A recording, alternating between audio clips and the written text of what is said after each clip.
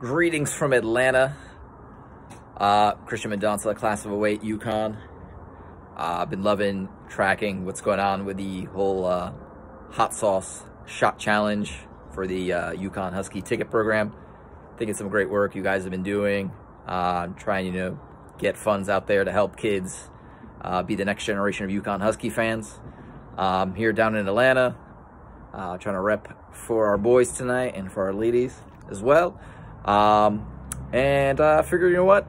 Been, following on Twitter and Instagram. It's a silent kind of observer of everything that's going on, and figured I should actually try to get involved, take some shots of hot sauce, donate some money. So we're gonna go ahead and get done to it. We're chasing number 5 for the UConn men's in terms of the 5th NCAA championship. Got some good news today about 5 as well, so I feel like it's a good sign. And then one of my good friends from back home in Trumbull, Connecticut, he's a Maryland alum, so we're playing them tonight.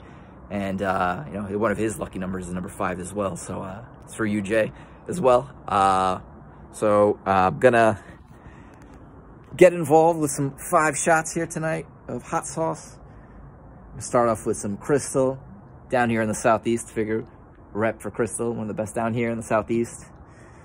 Cholula. Here in Atlanta, we've got a local chef, Chef Amal. She makes excellent, incredible Moroccan food. So we're gonna take a shot of a harissa sauce.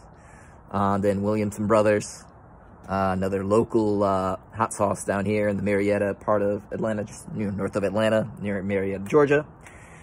And then since I'm Portuguese, figure a little Nando's Piri Piri was due.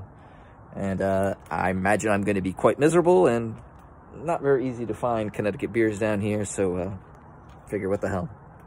Some New England beer, Maine Beer Company, that will do the trick to take off any of the burn from this. So here we go. And proof that I'm actually doing these shots here. No bullshit. All right. 1, 2, oh. 3, 4. Woo, 5. All right, let's go. That's your halftime entertainment right there. Go UConn. Love you, Jay. Wish the Terrapins were playing somebody else in the tournament this year, but go UConn. Let's go, baby.